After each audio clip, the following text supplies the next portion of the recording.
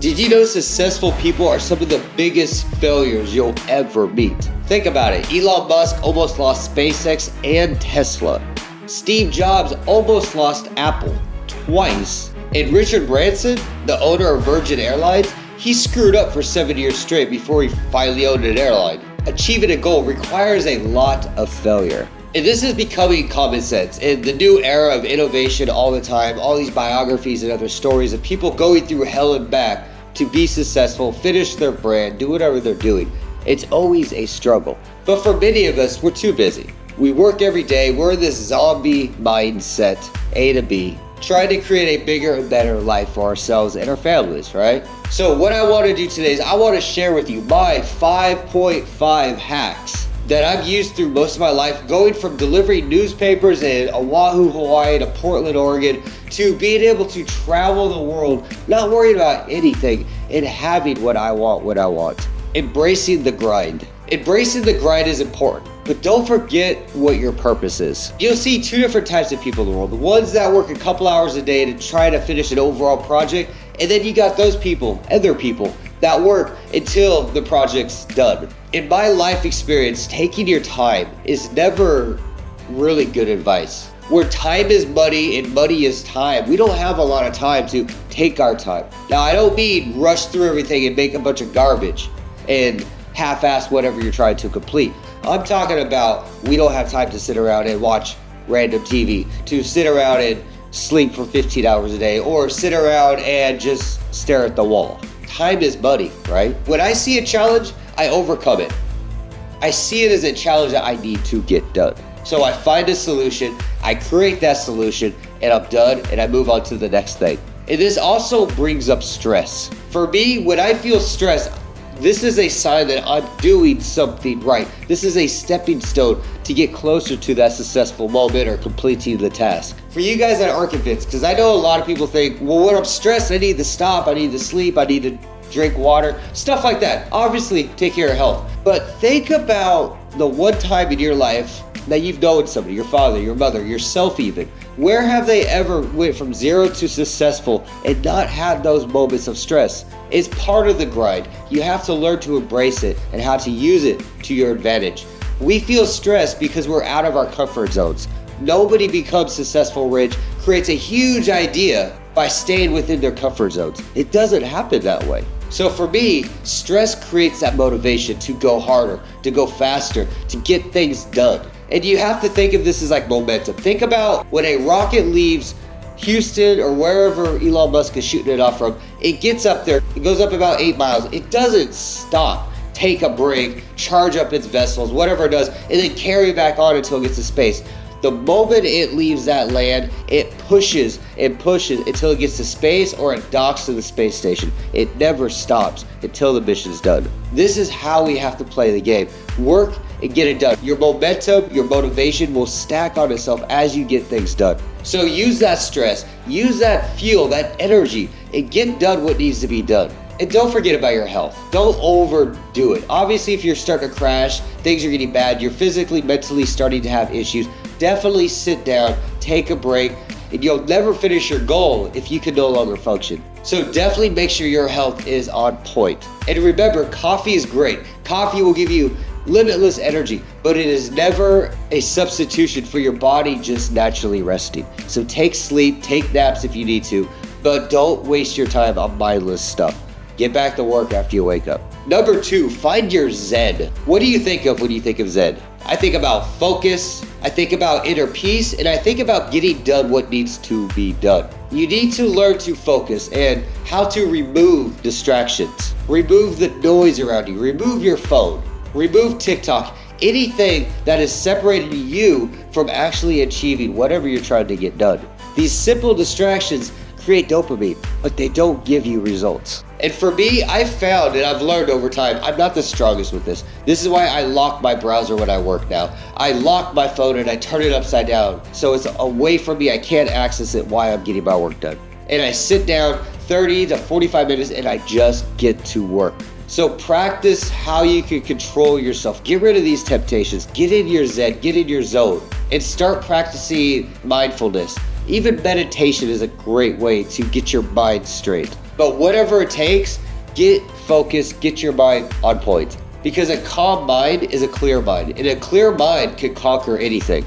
Number 3, stay focused. Stay focused on your goal. Why are you doing this? What do you get if you complete this goal? You have to make sure your result is something that you want. Watching TV doesn't bring a strong result.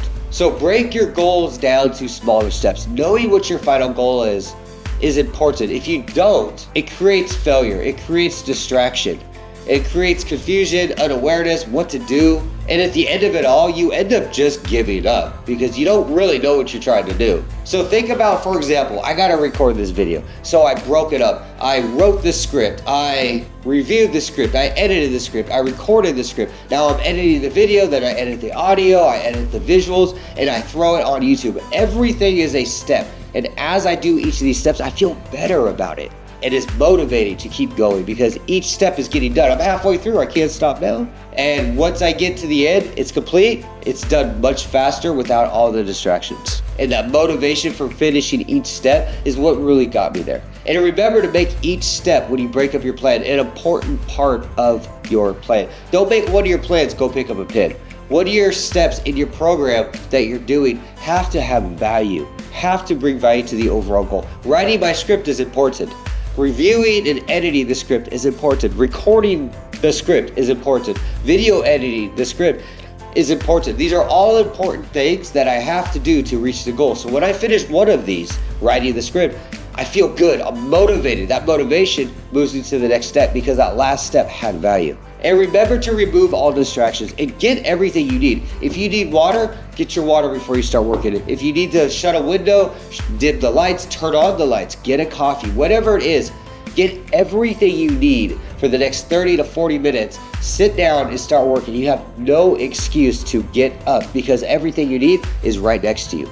Get the work. Number 3.5, remove the chaos. This is kind of a bonus one, but it has a lot of value. Remove all the chaos in your day and your life. And when I say chaos, what do I mean remove? Chaos to me is too much stuff. When we start doing too many tasks, if I have to do 20, 30 things in a day, I'm not really putting my effort into a single group of tasks, meaning everything's pretty much being half-assed. This is chaos. Remove everything else. Focus on the main goals. This is your synergy. This is where you need to be. Remove that chaos. This is so important. Multitasking is a myth. Nobody can truly do it. I thought I could growing up most of my life because I could multitask. But when I look back at it, I never really got things truly done. So I was just doing stuff rather than doing stuff. Create a chaos in your life if you don't know what to do. Do a bunch of stuff until you find what you enjoy, what you love to do, what you're good at, whatever it is. Find out what it is by setting up a chaotic environment of your life by doing a bunch of stuff. Once you figure out what to do, destroy that chaos and go back to peace and pick those few things and just focus on those day to day. Forget about the other stuff. You've already proven you don't like it or it has no value or it's just something you're not into.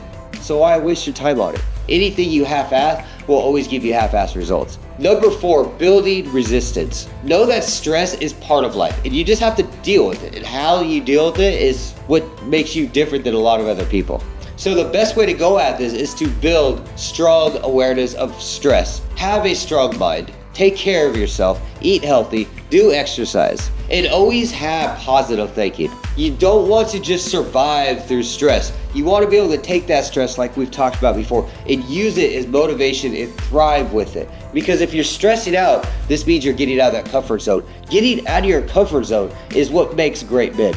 And remember to definitely think positive. This reminds me of a quote from Andrew Tate. He said, if you understand how powerful your thoughts were, you would never have a negative thought again. Understand that life is gonna run into problems. You're going to make stupid decisions sometimes. And the best thing you can do is you can roll with the punches, deal with what you've done, what you've decided, and make the best out of it and create an opportunity from those issues. This is where the stress comes. And this is where you take that stress, use as momentum, and create something better. Because the worst thing you could do is sit around pissed off, walking in circles, replaying the same mistake that you've already made that you still cannot change after hours of thinking about it.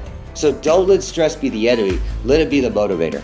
And number 5 hack, seek help. No one gets anything done alone. Not a single person on this planet has ever successfully created an empire or started a country or did anything by themselves. They always needed a team, people around them, like-minded people, workers, employees, whatever it is. There's always more than just the one person. And it's okay to ask for help and lean on others when you're having a hard time. So surround yourself with positive, supportive people. And these people have to lift you up, motivate you, be where you want to be, and they want to be where you want to be. Because any negative thoughts you have, they're just going to tear you down. They're going to destroy you. Any types of negative thoughts from friends, from family, from coworkers, any of these types of people, address these problems head on or just remove them.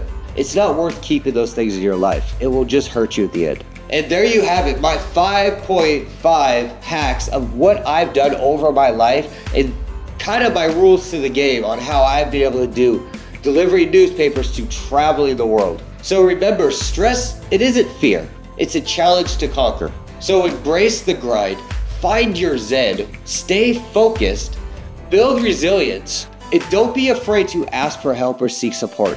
We're all in this together at the end of the day. And once you start pushing all those excuses aside and just start doing things, the motivation and the momentum will just start naturally building. And plus, it really feels good to get something done that you started, that you finished. Is way better than watching a rerun of Friends. So write down your goals, your plans, your objectives right before you go to bed. And when you wake up tomorrow morning, you already know what to do. So do it. What's your excuse now? Till then, guys, I will see you again.